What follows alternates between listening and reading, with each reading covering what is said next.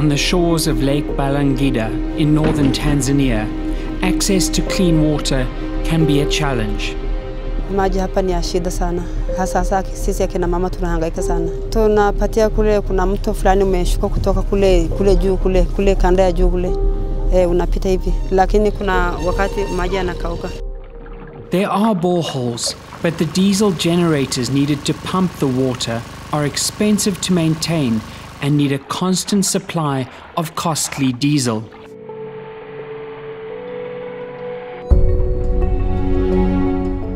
So now, in parts of Tanzania, communities are installing solar panels to provide clean and sustainable energy to pump water.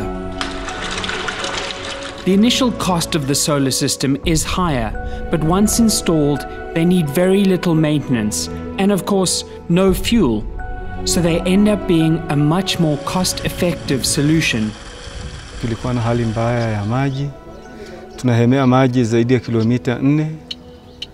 Na kwa wale wanaotuletea maji kwa baiskeli, tunanunua ndoo 3 kwa shilingi 1000, kwa maana ya ndoo moja ni shilingi 350.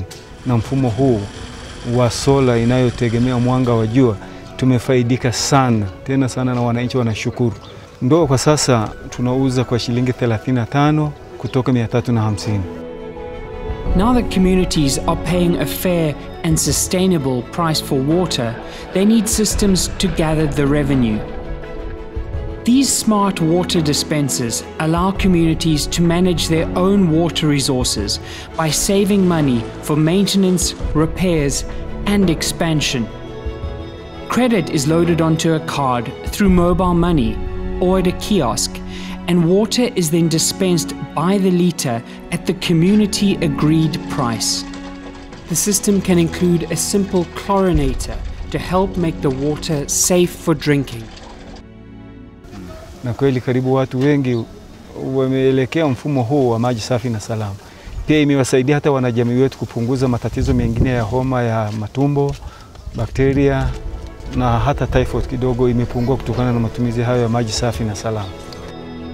The system can even be remotely monitored, helping to plan servicing and maintenance.